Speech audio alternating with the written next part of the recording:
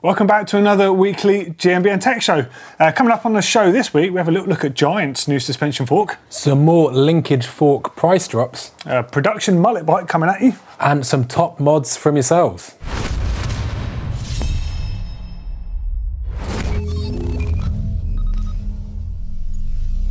All right, so straight into news. First up, it's not a new product, it's the Motion E18. That's one of those Linkage forks. They've just announced a price drop.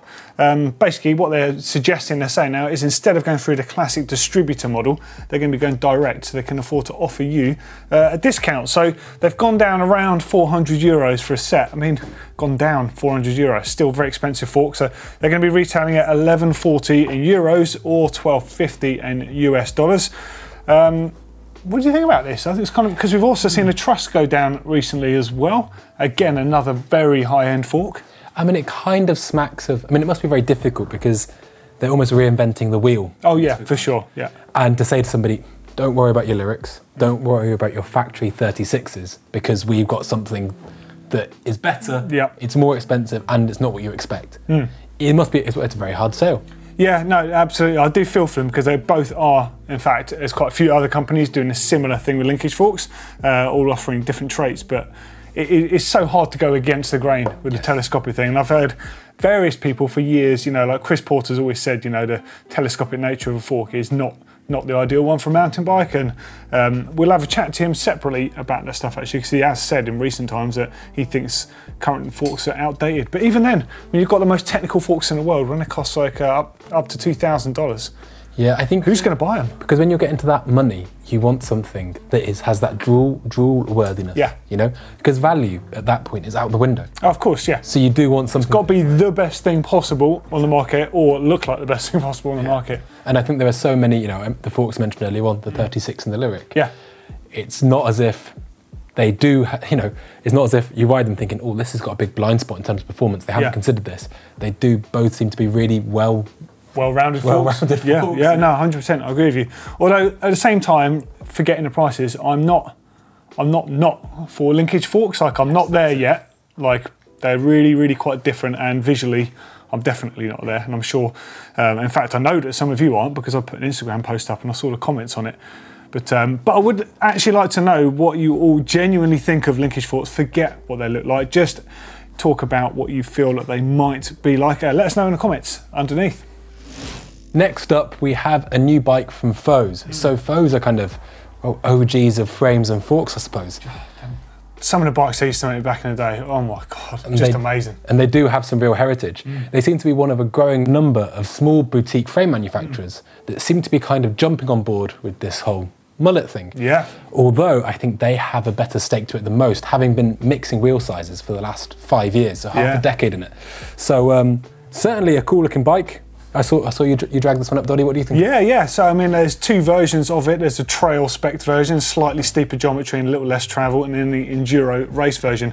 This is a trail one on screen. So you're looking at 140 on the back there, up to 152 in fact, with adjustable travel, running around a 150 fork. The enduro does 160, and then it's 160 to 178mm rear wheel travel. Angles, head angle 67.5 versus 66.5. 67.5 is not exactly radical, no, gotta it's say. not. But that said, you know, I'm running out of Canyon, and that's got like a 67-degree head angle, and actually it's fine. Yeah, I mean, I think I'm probably guilty of it myself.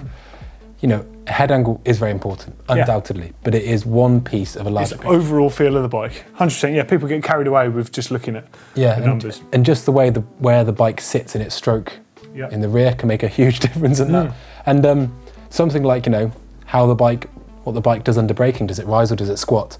So suddenly, when you take that into account, head angle all goes out the window. Yeah. So I'm not going to lie, I saw that number and I thought, come on guys, you can make it, especially on a mullet bike, you can make that a bit slacker. Thinking if I had a 29 out back, it would probably, you know, it would certainly get a bit steeper still. But I haven't ridden it, I don't know, it sounds like they do a lot of testing, and maybe for their area it's perfect. Yeah, I mean, foes have always done things their own way. Even the construction of this, so it's made of 6061 aluminium. The down tube's hydroformed and the top tube is, I guess you call it a semi-monocoque, where you get two pieces, weld them together down the middle. It's an incredibly stiff way of making that part of the bike. But I do like something that they actually say about the mullet stuff. With this concept in mind, the Mixer gives you a ride and feel like no other bike you've ridden. The design puts the front wheel axle higher than the rear axle, which makes the bike easier to lift over obstacles and more responsive. That, you know, actually that's marketing speak, but actually does sound actually exactly as it would be, yeah. With the bigger wheel up front, riders lean forwards more to weight the front wheel for better traction. And of course, leaning more weight onto a bigger front wheel is going to feel slightly more stable with the little wheel out back. So I actually think it sounds like a good fun concept. I know that Neil has experimented doing these things, but we've still not actually done it. I think we actually need to pull a finger out and do it, because I think there's a lot of good bonuses to it. At the weekend, I posted a picture of the 27.5 nuke-proof reactor. I've just been, I borrowed it from Rob for a bit of a ride, and someone said, "Have you thought about putting a shorter fork and putting a 29 on it?"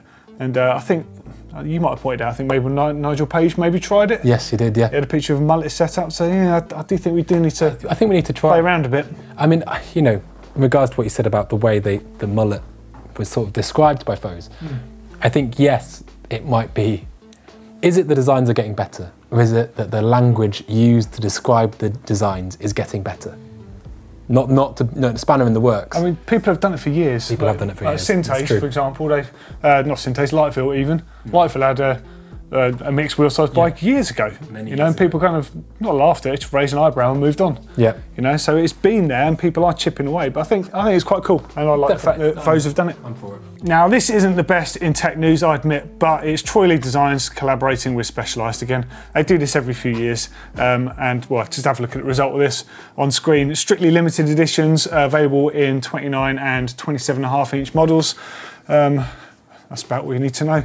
$3 grand for a frame set, available in the S2 and the S3 sizes. $3 grand? Yeah. Ooh. Yeah, but I mean, it's got the Troy Lee paint job. I mean, the Troy Lee paint jobs, sometimes they look fantastic. This one's quite subdued. This one does look good. This one's the better ones. Sometimes they're a bit kind of monster at the trailhead. Do you know what I mean? Yeah. But this one actually looks pretty good. Specialized one of those brands. Can't not like them, can you? They kind of do stuff. They do stuff so right. Yeah. And another brand that does stuff extremely well, but perhaps not in the limelight enough, is Giant. Yeah. Tell us about the new forks. So they're kind of stepping into the fork game with 100 to 120 mil travel, 34 mil sanctioned. So I was quite surprised to see this. Damper. This is really interesting, and it's interesting not for what they've told us, but almost what they haven't told us. So for those that don't know, a couple of years ago, Giant partnered up with a company called DVO. Yep. Now, they did this to basically, well, I suppose, essentially be able to bring fork manufacturing essentially in-house by outsourcing it to DVO. All the bikes are going to come with DVO-equipped forks, so were their race teams. But they parted away after merely a season. The rumour on the street was that DVO didn't have any intentions of making a cross-country fork. And Giant wanted all their factory team to be all consistent all the way through. Yeah. Now, I can't comment on. I don't know. Basically, it's only speculation. But I do wonder if DVO struggled with the demands of Giant. For instance, Olin's, when they partnered up with Specialized, the first year, I think it's fair to say, they had a recall. Yeah. They couldn't churn it out in time, could they? Yeah. Cane Creek, also with Specialized, had on those. Remember those inline double barrels? That's right. Had a lot of quality control. I think it's the problem from going from a boutique manufacturer, making some very good kit, getting involved with OEM, to satisfying a huge order. You just think about all the trail bikes alone, and then all the glory bikes, the downhill bikes alone. I mean, it's a huge thing. And even you think that the Giant actually is the biggest bike manufacturer. Like they're literally Giant. They're huge. They make bikes, and the range of their bikes, all puns aside, they make every level and every style of bike in every price category. Like it's quite phenomenal what they can make.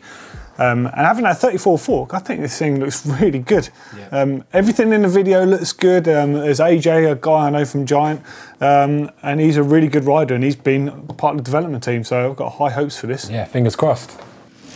And a bit of a safety development, actually. It's more of an announcement. POC, we use POC helmets here at GMBN. You'll have no doubt seen us using them. More recently, they've had the spin protection on the inside, which is shearing pad inside. and it's to help prevent against anti-rotational injuries, basically, or rotational injuries. Previously, they'd used the MIPS system. They'd worked with MIPS, and they've just announced that they're going to be working and developing with MIPS once more.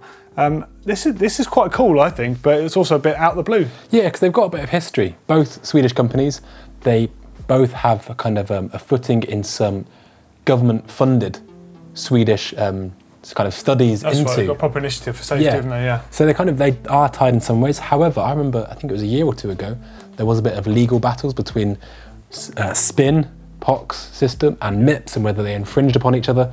But I actually think it's going to be good seeing those kind of collective resources pooling together to hopefully give us safer helmets, and who could decry that? I mean, their stuff is really good as it is, but it does make me wonder if they might go into like the spherical market. So we've seen Giro do it in the road helmets, and we've seen Bell now doing it.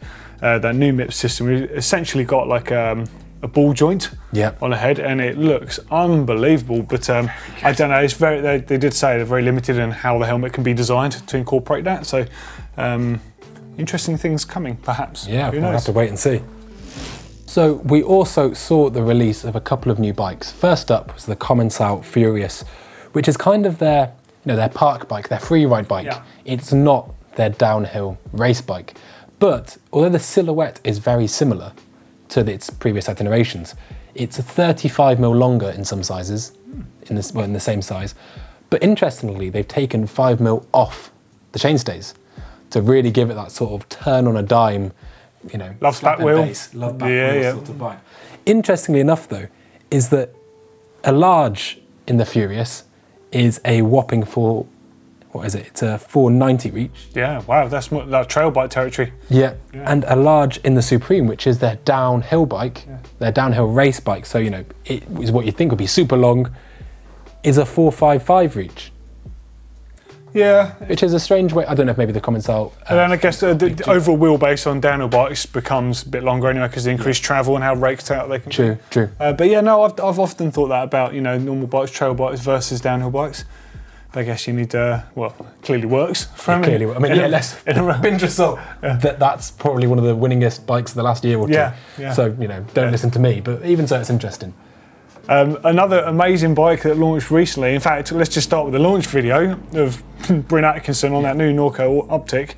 Oh my God. Oh my God. That guy on a bike has probably got the best textbook style. In fact, if you had him doing all the videos on the ground and you had Brandon Seminit doing all the videos off the ground, close the entries. Bases. Yeah. That'd be the best ever. It was just, who wouldn't want to ride like that? That's amazing. It was amazing. But the Optic itself is also a really cool bike, and for a few reasons. First up, they have throughout the whole range, be it carbon, alloy, all the way through, they spec that downhill super deluxe. I love that they've done that, yeah. So that's really cool. Really thinking about quality. And, this is only like a short travel bike as well. It's 125. 125 on the rear with a 140 fork. So to have that shot, they're clearly thinking about ride quality and nothing else. Yeah, totally. But they've also got their thing called the gravity tune, which is keeping the rider's weight centered between the two wheels at all times, or at least trying to. They've done this for a few years. Yeah. They're one of the few brands that do it. But one of the interesting things is they're saying, don't change the stem length. Yeah, because all run the same. Yeah, you need to change your handlebar width to tune your reach. Yeah. Basically, the wider your handlebar is, imagine what it does to your shoulders and where it places your weight. But I thought it was just really, really cool. So actually, this is how the bike wants to be when we've got the offset of the fork in particular. They changed the chainstays as well, don't they? With each bike size, they've grown by 5mm. Yeah, so the chainstays go from 425 to 440. So 440 is quite a healthy length, which I like on the rear there. There's 4 sizes: small, medium, large, extra large. Plenty of range in those. Reach varying between 420 up to 510. Yeah, so like decent sized bikes by all accounts. But love the fact they put that shock on it. Yeah. And that video really shows what that short travel bike can do. But is that a cross country bike or a trail? That's a trail bike. That's a trail bike. Yeah. That's a trail bike, but make no mistakes, and there's not many people on earth that can ride a trail bike like that. That's just unreal. I heard a great term the other day for bikes. We were talking about it. Triple XC. Oh, triple XC. That's like one step up from down country, isn't it? Yeah, just like. Now, what sort of bike is that? A triple XC bike? Do you think? I think it's more aggressive than a triple XC. That's a trail bike. I think a triple XC bike is like that Trek Top Fuel. Yeah. Triple XC. I mean, it's got connotations of Vin Diesel, Australian lager. Vin What's not to love? Wow. Yeah. Big time. Australian lager. We should probably not talk about that. I don't think anything actually drinks that. It's just for like cleaning the windows with us. All right, now it's time for Bike Cave. It's where you lock your bikes up at night. It's where you work on them. It's where you colour in scratches you might have. Any sort of Bike Cave pictures you have, take them and send them into us. Even the link is at the bottom of the screen, right there. And we're going to jump straight in with Danny from Thousand Oaks, California. Thousand Oaks. Nothing said about it. Recently finished Bike Cave. It's looking very clean and tidy. Nice trolley helmet there. It's your camelback, like it's full up. What are you doing with that? Just, mate, party mode. It looks loaded. Got an M6 tucked away in there as well, protecting your bikes, which is nice. Nice to use your car as a barrier against the bikes being nicked. Always good. God, you've got quite a few bikes hanging up in there. Oh, you've got a Jeep. I bet I'll show it to Blake. You'll get jealous.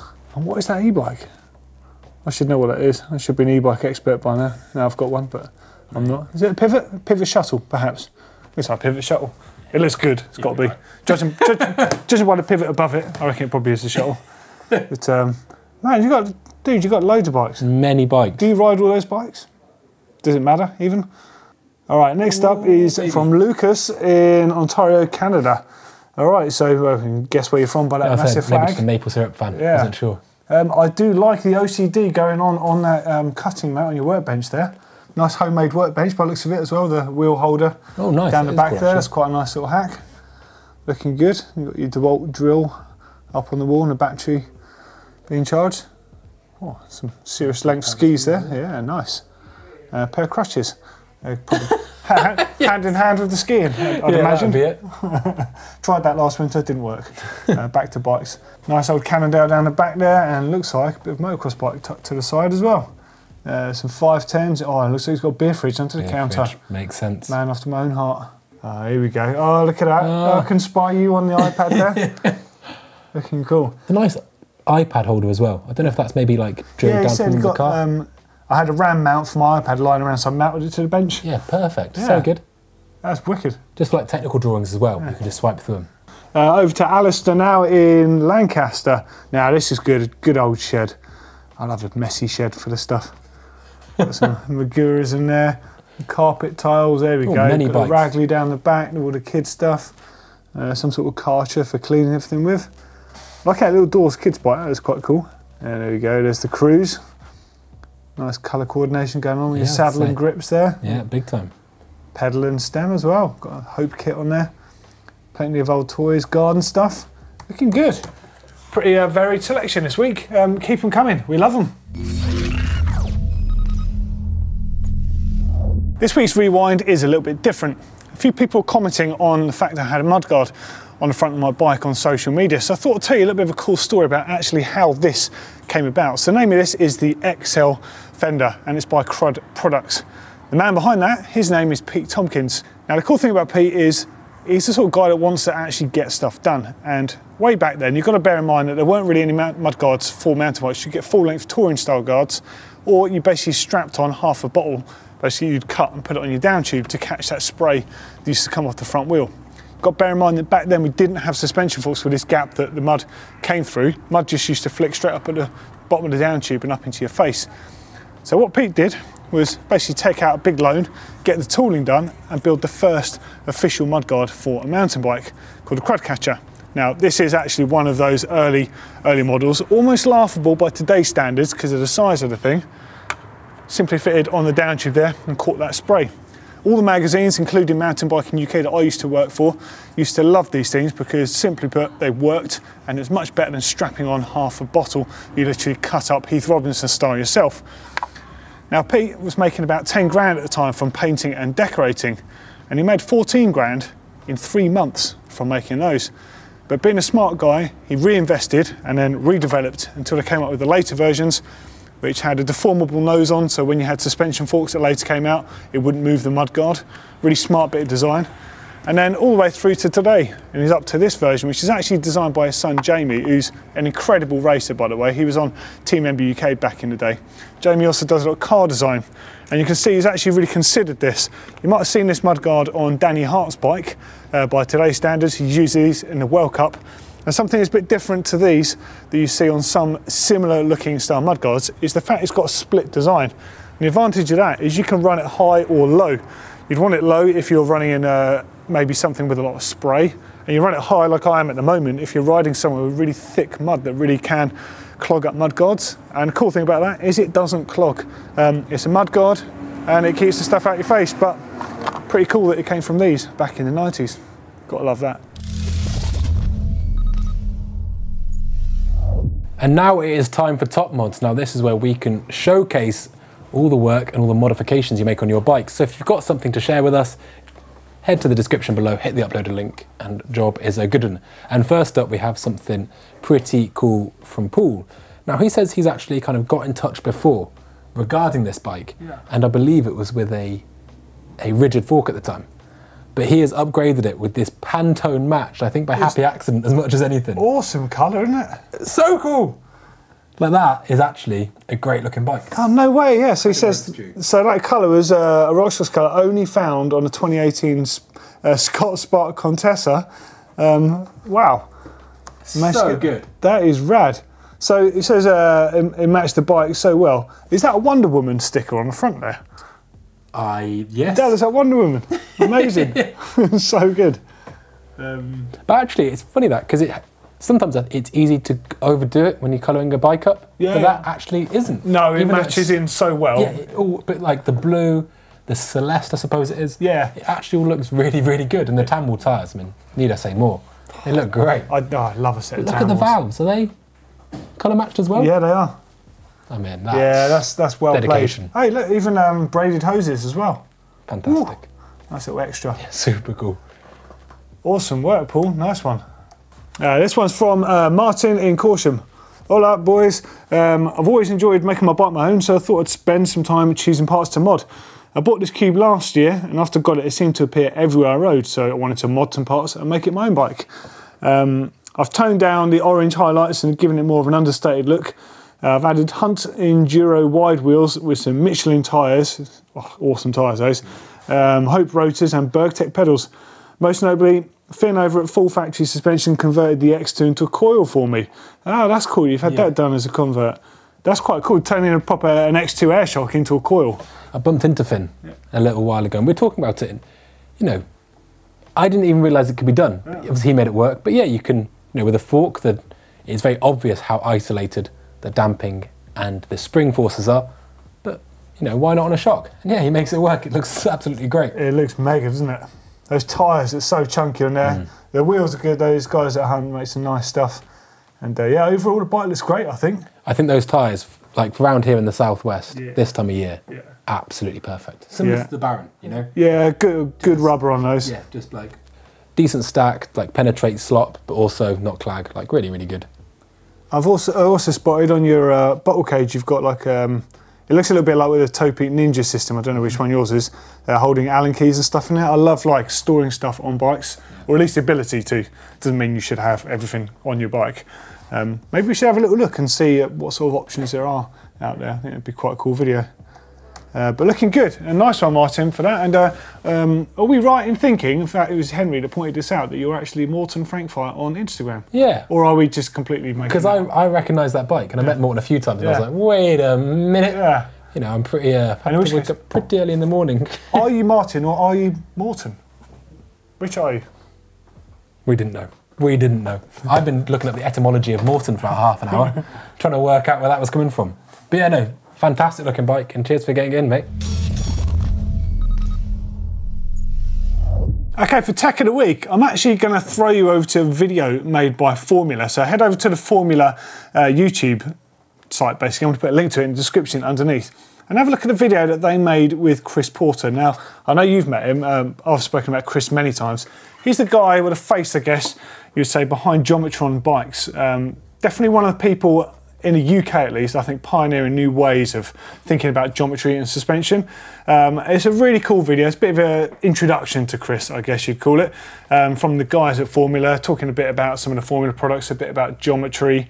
But it's quite cool because Chris certainly doesn't go with the same grain of everyone else. He definitely has his own take. I think you did a podcast with him. We did do a podcast. We kind of, yeah, I mean, It does make a lot of sense. He talks about things very passionately, and I think hats off to Formula for talking, not only promoting their products, as the elephant in the room, but actually questioning things. But they're talking a lot more. Why do we do this? Yeah, stuff, and, and so I think it's just it's a really good way to get a feel of both Formula and where they want to be as a company, and Mojo, and Mojo Rising, and it's just.